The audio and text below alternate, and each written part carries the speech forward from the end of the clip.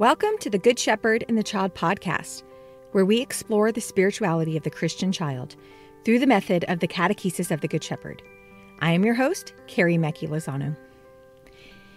Today, we welcome back Anna Hurdle and Lynne Worthington on the podcast to continue our discussion about welcoming the second plane child. So today's conversation, we really dive into those first few atrium sessions of the year, how to welcome them well, setting up the environment well for them, including the parents, and many more important things to consider as we are beginning our year in the level 2 and level 3 atrium. I hope you enjoy. Anna and Lynne, welcome back to the Good Shepherd and the Child podcast. Thank you. Good to be here. I'm excited to continue our conversation that we started in the last episode, just kind of exploring who the second plane child is, especially as we are gearing up for this next year in the atrium, to kind of explore with you, how do we welcome the level 2 and the level 3 child? What do those first few weeks look like, and how can we prepare ourselves as the adults to really do this well? I know that we really talk about the level 1 child a lot, so spending these couple episodes really exploring who this level 2 and level 3 child is, I think is really important. So thank you both for sharing your wisdom with us. Lynne, I think that you have a quote that you wanted to share from the religious potential of the child for the 6 to 12-year-old to get us started. Is that right? Yes, it is. And I like the way you introduce this, not just as the way we are preparing the atrium, but the way we are preparing ourselves to meet these children in the second plane. And in the introduction to a religious potential 2, Sophia says, like the younger child, the older child has the capacity to grasp the mystery in its essentiality and to move within the world of mystery with ease and spontaneity. The vital need for essentiality is no less strong for the older child than it is the younger child. The response of the older child differs from that of the younger child as to its rhythm. The pace quickens. And I think as we prepare ourselves to greet the children, this idea of remaining on the level of essentiality, we are tempted because they are so full of themselves in some ways. We're tempted to want to just start throwing things at them and hoping something sticks. Right. But the reality is that they want, they need, and they are capable of going into these mysteries, these essential mysteries, in a deep way, in the same way the young children are. We just have to bring it to them in a slightly different way. Yes. I like how in the quote it talked about the pace quickens, because I think we talked about in the last episode too, but I think that's a shock factor for us as catechists whenever we go from the peaceful level 1 atrium to the level 2, that the pace is quicker. There's more going on. It's louder. It's supposed to be that way. Yes, and that is disconcerting when you have been with level 1 at where they don't really work collaboratively so much. And now there's this constant back and forth and interaction, and you're not always sure, is this productive? Mm-hmm. Is this the way it's supposed to be? But it really is. You're right. Yeah. So how do we welcome this child, this second and third level child, the second plane child? How do we welcome them into the atrium at the beginning of the year? And we talked a lot last session about how when we prepared the environment, we wanted the children, when they walked in, we wanted them to be able to see some familiar friends, some familiar materials on the shelves, but at the same time, we wanted them to see new things, something totally new for this new child that Montessori referred to, the second plane child, as the new child. So there is quite a bit of carryover in preparing the environment and then welcoming the child into the space. And as Lynne mentioned, and you too, Carrie, that part of that prepared environment includes the adult. Mm-hmm. and preparing ourselves, and then staying prepared as we welcome the children. I think when I think about our preparation for receiving the children, one of the things that always comes to my mind is tend to the human tendencies. Keep in mind their need for orientation, their need for exploration, their need for communication. Keep those human tendencies in mind and think about how am I offering them opportunities to follow those human tendencies, even in this very first moment of walking into the room. Yeah. So how would you do that? What does that look like? Anna? Okay. Well, the human tendency that comes to mind for me is the first one is orientation. Yeah. So we want to help the child orient to, especially those brand new ones, the youngest ones, whether it's in level 2 or level 3, orient to the new space. What is that going to look like? Because we know we have to give them time and space to do that. They will seek to do it anyway because they need to. And of course, movement as well. I would think about that. How are the children going to move and so forth? Let's see, the other human tendency toward order, trying to figure out what's the deal here? What's it going to be like? What am I supposed to do? Because the second plane child, as we've talked about before, is they're moving into this social plane and at the same time this moral plane with this huge sense of right and wrong. They want to fit in. They want to come in and be in this space, and they're just having this internal dialogue in trying to figure out how to do that. Mm-hmm. Well, and one of the ways that I have found that both helps me in sort of knowing where they are, but also helps them is that sometimes even before we come into this space, we need a little get to know you time, especially if there are new children, and the returning children can be really helpful here. But just to have everybody maybe say their name, if they don't all go to the same school, where do they go to school? My favorite question is, what is your favorite thing to do except for coming to the atrium? I know that's your favorite. But what else? What other favorite thing do you have? And when I give them a little chance to just kind of get to know each other that way, what they find out is that there's somebody else who really loves to play soccer. There's somebody else who's taking violin. There's somebody else who goes to their school, but maybe they haven't met them. It immediately gives them a little bit of a social context and makes this place seem, I want to say, more like what they know.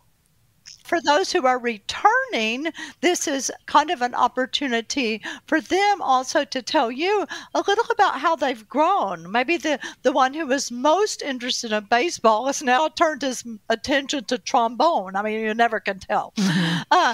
So I like to do that even before we come into the atrium, perhaps. But then also what Anna said earlier about letting them have some time to walk around and see what they see that looks familiar. And maybe another question I ask is, and what do you see that you'd like to know about? Yeah. And then when they come to sit after they've walked around and poked in things, they can say, oh, well, I saw the Good Shepherd, or, I saw the Last Supper, or I saw this treasure box, and I'm really wondering what's in there. Mm-hmm. Yeah. So those are like walk in the door kinds of things. Right. Which I think are really important. I mean, at least for me as an adult, I know whenever I've gone to formations or anything, I need to know where the bathroom is, right? Like you orient yourself to the space. And once you know where the bathroom is, where can I get my water? What is the order of which you are doing this event today? Those kind of questions that you naturally need answered, even without realizing you need them answered, you kind of can settle after that. So by orienting the child at the very beginning, as soon as they enter the atrium, letting them know the things that are familiar, the things that are not, where the bathroom is, what is being asked of them, it helps them to then settle into the space. And another tendency, the tendency to work, even when they first come in, I think for some children that tendency is very strong. So having out supplies to make a name tag, having supplies to go ahead and arrange some flowers for the space, that sort of thing, so that there is something to do for those who are needing, something. Some kind of right work as of the they come hand. in. Yeah. Right. Yeah. I think they've read about like potting some flowers or arranging flowers, like you just said, or to, because it gives them an investment in the space when they do that kind of stuff. Or maybe they can decorate the folder that's going to be for all of their work items that year, like some kind of work of their hands. Yeah. This is also the best opportunity, I think, for allowing and expecting, really, the children who have already been in the space to take the lead, to let them show the new children, where the art supplies are kept. Maybe, where are the pencil sharpeners? Where are the things for taking care of plants? Those children that already are at home in the space, they start immediately to build community when they take leadership. That's a good idea. So for your first session, I know sometimes for level 1, you kind of slowly work your way in with the kids, maybe a shorter session or smaller groups, or you're just meeting with one kid one-on-one. Do you still need that kind of slow moving in with the second plane child? I don't find that, for the most part, necessary. There's always exceptions to that, but I think because the children are moving into that social plane, that plane of social development, that we actually can use that to our advantage while we are orienting the children into the space. Plus, if the children have been in level 1, as we have established, there's plenty of familiar work in the space that they can walk around and look at and see how's it different, how's it similar, but not maybe exactly the same, and that sort of thing. One of the first things that I think that we should do with the children is establish ourselves as a community, and by establishing some group norms and some ideas about what kind of space would we like to have, what kind of community do we want to be this year? What kind of atrium do you want to have? And so to be able to do that all together, I think is helpful. And you do that the very first session? Usually. Yeah. So what are some of the things that the kids tend to come up with for their list of how they want to live into this community together? Because it's their list, right? Like they are coming up with this. Isn't us, the adults, telling them the rules of the atrium. This is the children coming up with their list. Right. And we do this in both levels 2 and 3. Level 3 gets a little more specific, but usually we want it to be a kind atrium, hardworking. We want it to be peaceful. We want it to be fun. We want it to be a place where we can learn, where we can pray, that sort of thing. And sometimes it does seem like they might be trying to tell you what they think you want to hear. Right. But when you really talk to them about it, it is what they want. And some children even will add to it and say, this is the only place that I can really go to where I can choose my own work. Or this is the only place I can go to where everybody's being peaceful with each other and that sort of thing. I've had level 3 children say, I don't want it to be like school. And so you write that down on the list too? Well, I say, what do you not want it to be? Can we unpack that statement? What are you saying? Because this is 9 to 12s usually that have said that. What do you mean by that? Assignments, being made to do work, that kind of thing. They're asking for the atrium to be deschooled, even if they don't have that language to call it. Yeah, I think even like the atrium being a place where they are respected. Right. On a deeper level, yeah. So then this list that they create, it is displayed in the atrium for the whole year. So what kind of atrium do we want it to be? And we have a scribe who writes it down. And then how are we going to achieve this? So how do we keep a peaceful environment? We had talked about that. How do we keep a hardworking environment? How do we keep an environment how do we have an atrium that's not like school, you know? Yeah. And then we talk about how we're going to do that. So with those youngest ones, we're going to be like, we're not going to interrupt each other. We're going to listen to each other when we're talking, that sort of thing. Mm-hmm. So it really becomes a list of positive norms. Everything written in the positive. Mm. So if they say something negative, like, don't raise your voice. Well, how could we make that a positive rather than what we're not going to do? How are we going to say what we are going to do? And we write them down. And I use a title for this piece of paper or poster. Sometimes my last group wanted a bigger one. I call it, what will our habits be here? Our habits of being. And so those are all really positive habits. Yeah. Mm-hmm. I like that you didn't call them rules. No. I know, I never call them rules. I call them positive habits of being. And that language, Lynn, is very kind of adjacent to the virtues. Yes, it is. It is. Well, it gets their attention because it's a kind of a different way to say, they're accustomed to rules. And in fact, they're very interested in rules. They're law and order people. Right. They like rules, and they would be really hard on one another if we allowed them to be. Yes. I mean, they can make some really harsh consequences sometimes.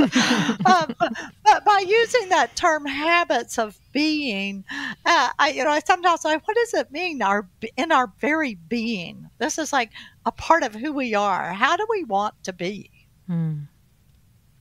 It's kind of interesting, too. If children have been in level 1, one of the first things they'll say is, we will use quiet voices. Because that's something that a habit they've already picked up. Oh, and our children always interrupt, with the hand on the shoulder too. Yes. So even, I have adults that come up to me that grew up in the atrium, and they'll come up and do that to me now. That's awesome. Okay, so what about the celebrations at the beginning of the year? In level 1, at the beginning, either the first session or the second session, we tend to do enthronement of the Bible. Do you have that as well? Yes, absolutely. So just really, I like to think about it as celebrating God's presence with us in the atrium and for the whole year, that we are just celebrating and honoring God's presence in the Word and really just kicking our year off, in such a positive and joyful way. Yeah. So do you do that the very first session? Usually the first. Yeah, that's celebration. For both, I just want to emphasize, we're talking about level 2 and level 3. We do an enthronement of the Bible, right? Yes. Right. So the thing is, I think we all have the freedom. There's not, that you must do it the first time session. You might have, it's according to your group. You might have a shorter session with your first session if it's, just however the structure of your community works. But I think, it's just important that it's done in the beginning. Right. And again, that's part of the ritual of the atrium, that the children know they're going to have the celebration, the enthronement of the Bible, and then they're also going to do the great stories with either the history of the kingdom of God or the plan of God. We're going to do those, right from the get-go. Mm-hmm. So, can't do them both on the very first session, but that's going to be our focus.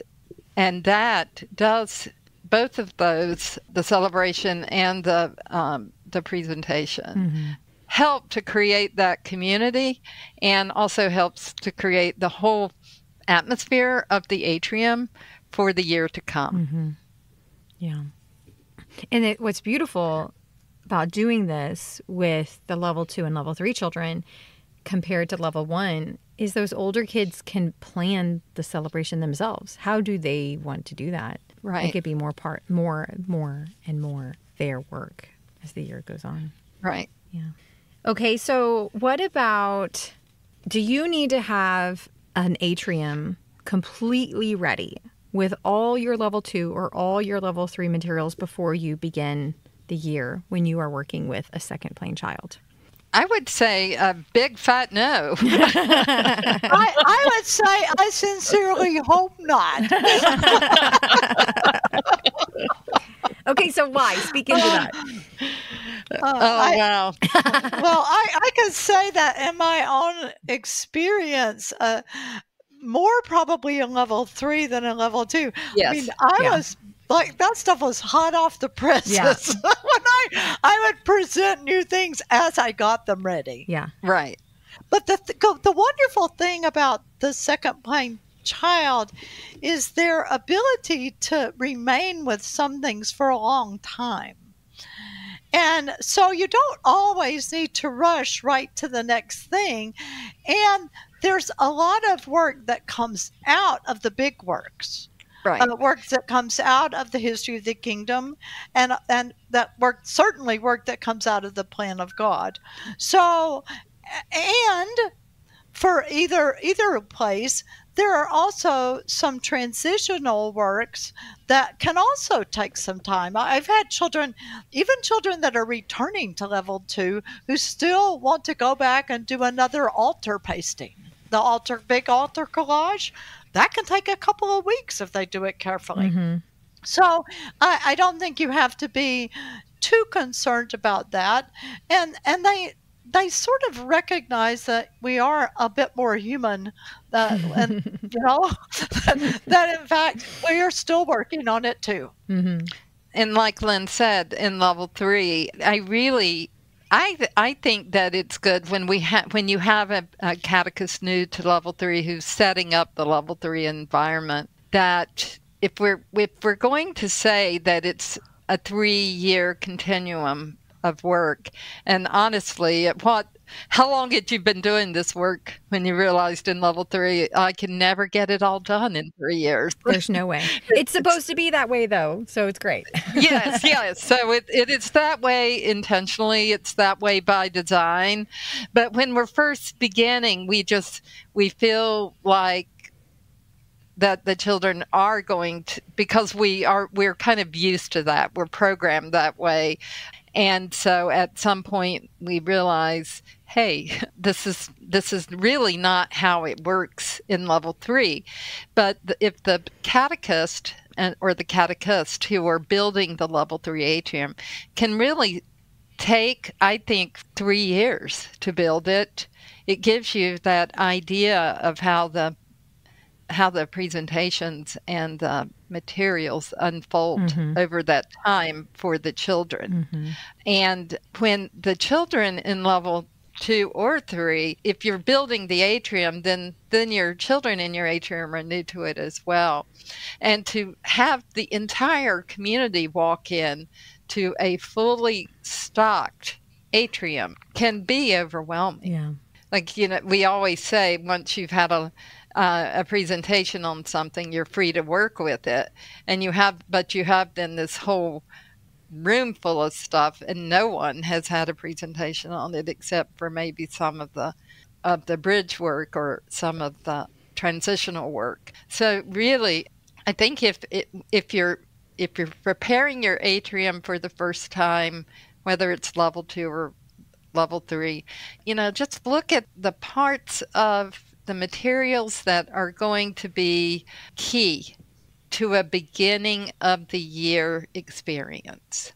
So what would that be for level 2? It would be, the history of the kingdom of God work, having your prayer corner ready. You could have all of the parts of the kingdom work and that you have had in level 1. Yeah. Or in level 3, you would have the work with the history of the kingdom of God transition works. and then be working on that big plan of God and have that ready. But you know what? If you don't have the timeline ready that first year that you're doing level 3, tell the story anyway. I mean, it is better to have that visual because it gives us something to, to hook, to hang, to be able to visually see the time as it's marching by and that sort of thing. But, when you're first starting and if you don't have it ready yet, rather than just not giving them anything, just tell it.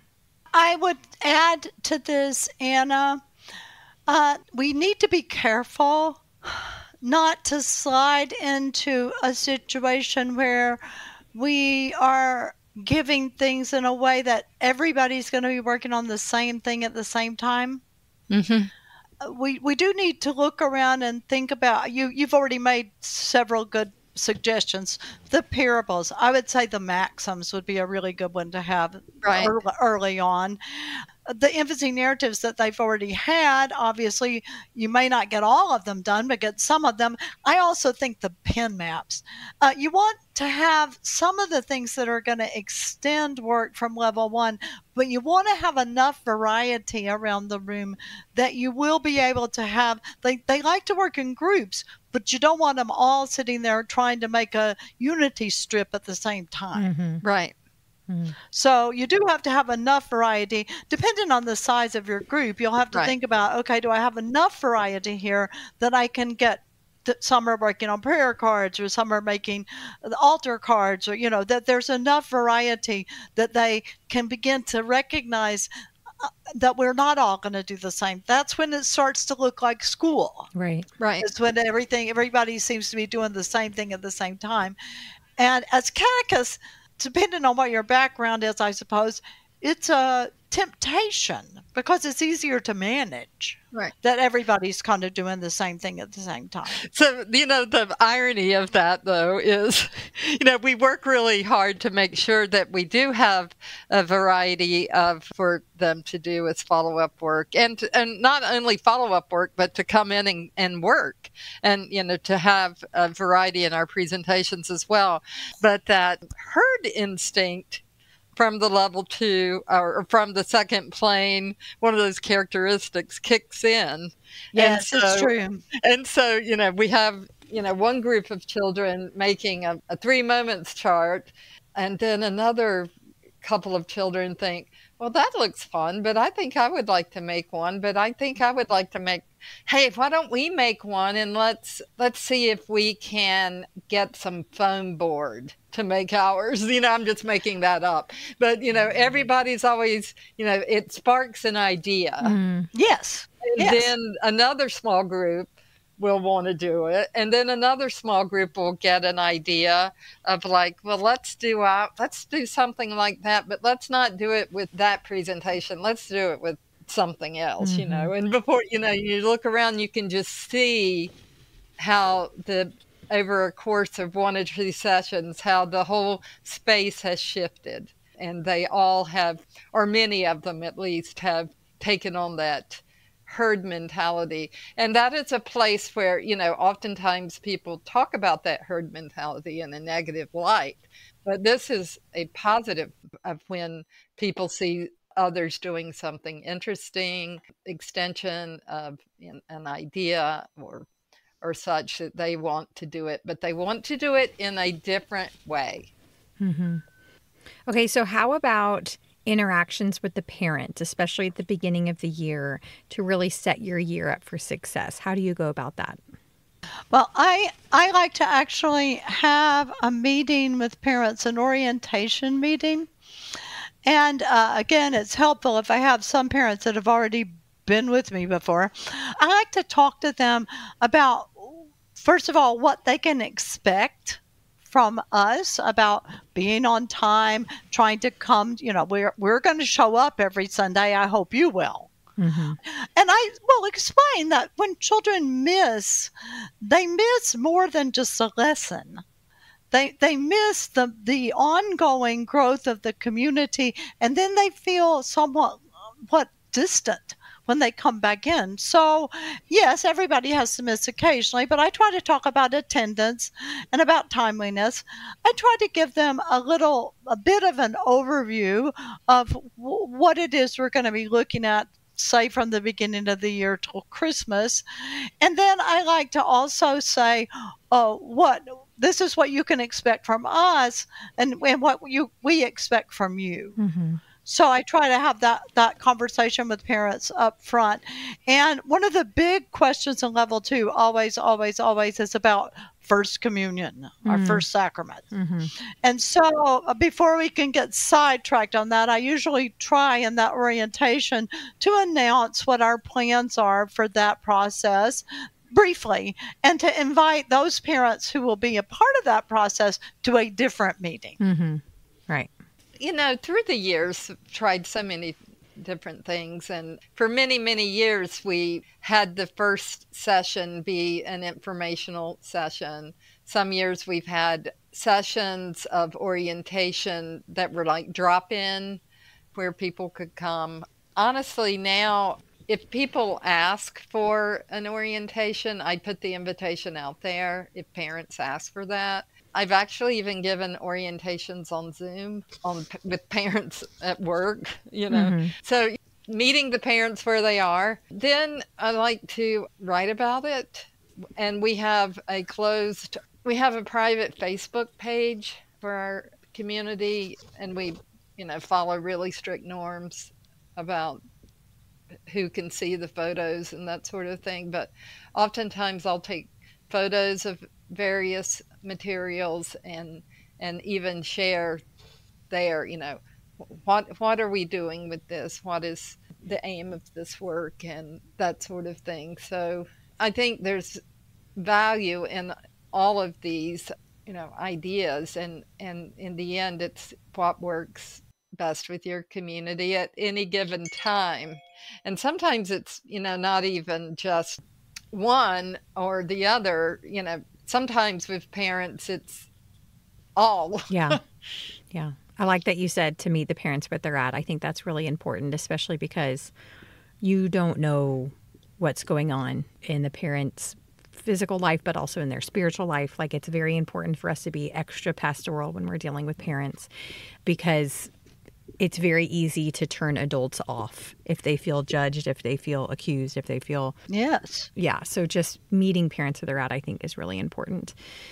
I also find it's really helpful, especially because we start using terms in level 2 that the parent might never have heard of, like creation, redemption, parousia, to kind of talk whenever you're orienting the parent to the environment, to show them kind of like what you were saying of what we will be potentially be going over this year, or what we'll be sitting with this year.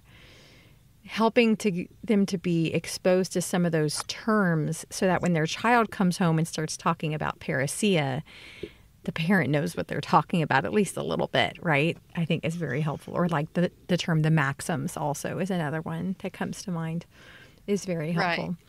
So I got this idea from Lynn very many years ago of sending out a liturgical guide.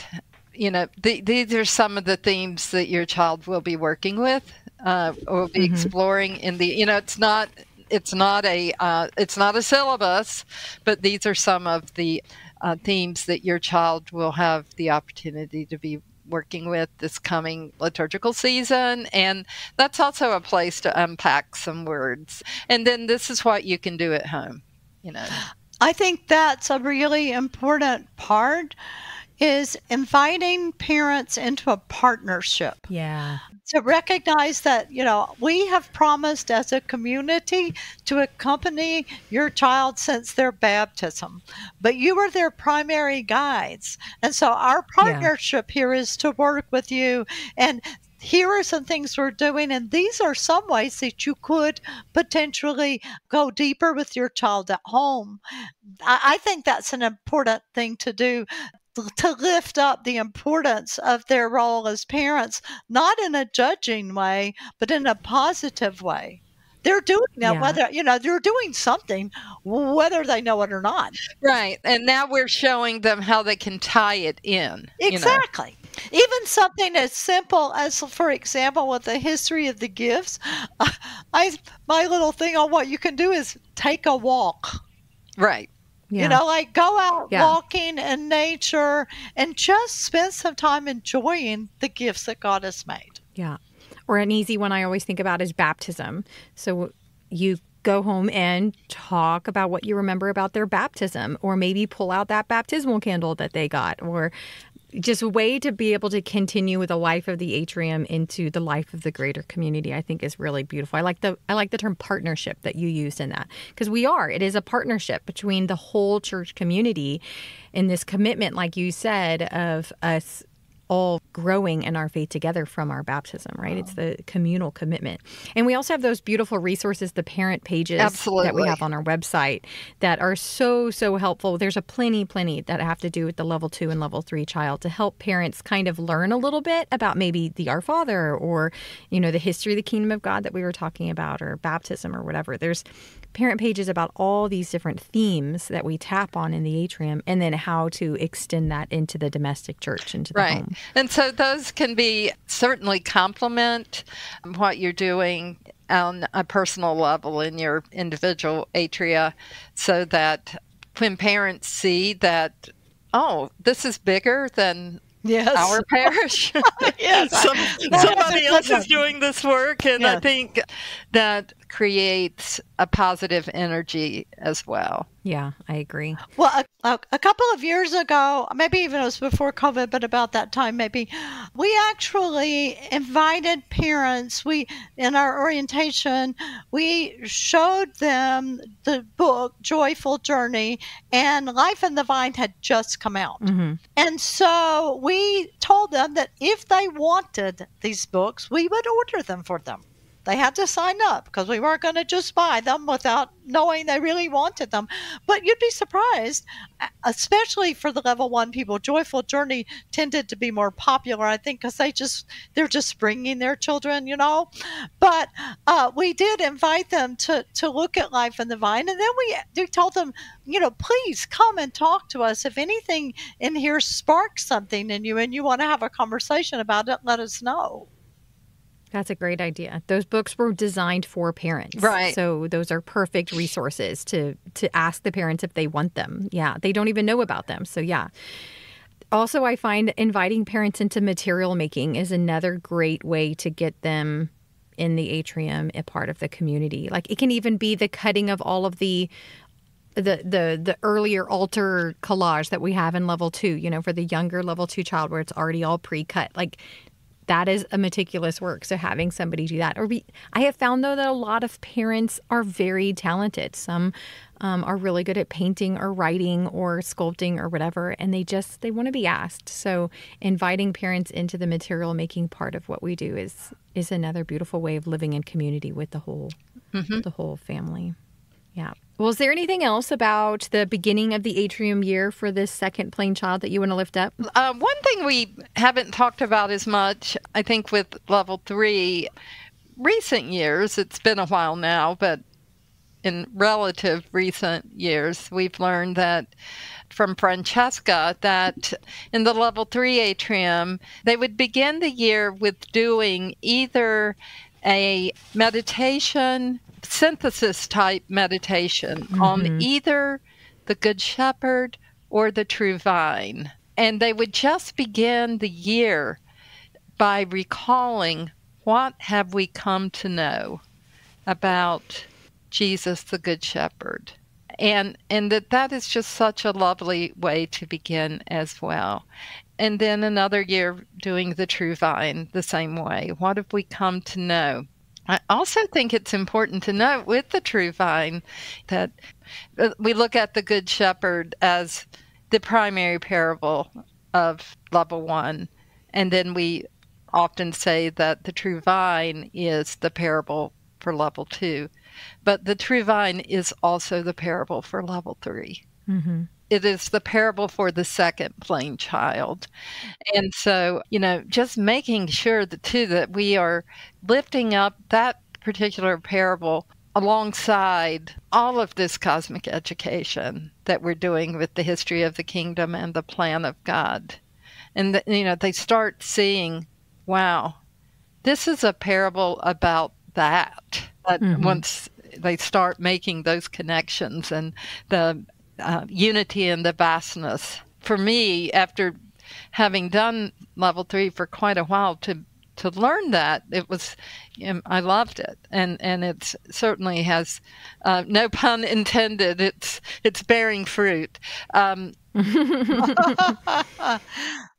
I want to share this story. A catechist, a longtime catechist, just texted a few minutes ago, and she's getting her son ready for college. And this is her son grew up in the catechesis of the Good Shepherd, and she said they're just at Walmart getting some final things for him to take, and he passed some artificial plants.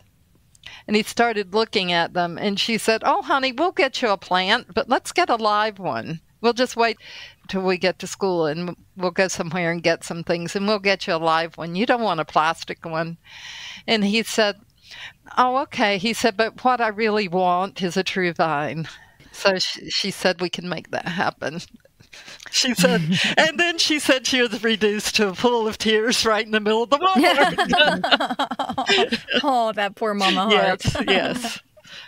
And I said, "Well, I'm reduced to tears reading your text." Well, and I am taken right back to that first quote that says, "The vital need for essentiality is no less strong in the older child."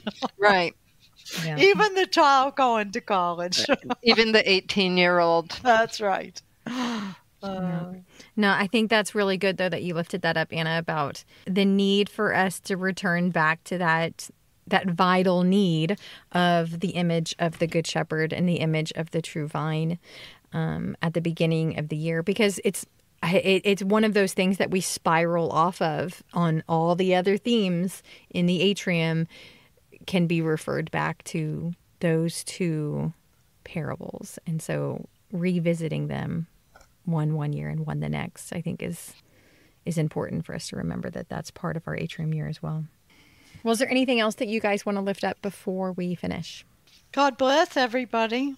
Thank you. Thank you both so much for sharing your wisdom with us. I always so appreciate you. Well, and I think it's just making us all very excited to begin another year. So Yes. It is. Yes. It is. thank you for having us.